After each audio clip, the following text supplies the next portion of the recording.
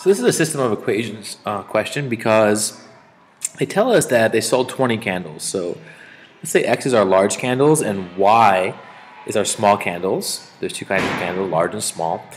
There are 20 total sold, and the large candles are $27.98 per large candle plus $10.98 for small candles, and that total amount, when we add them together, the amount of candles we sold with the cost of each candle, is $355.60.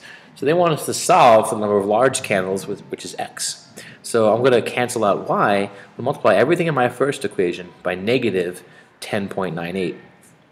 So that will allow me to cancel out the Y variables. So I get negative 10.98 times X, which is negative. Right, here's the original equation, X plus Y equals 20.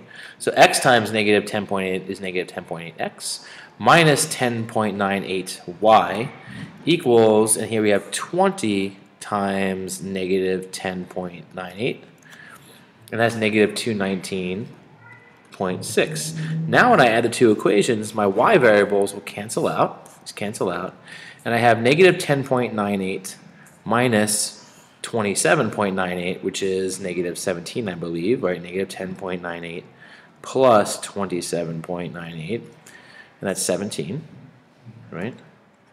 X equals negative 219.6 plus 355.6, and that is 136, and I divide both sides by 17, and I get 8. There's 8 large candles. You can check that calculation.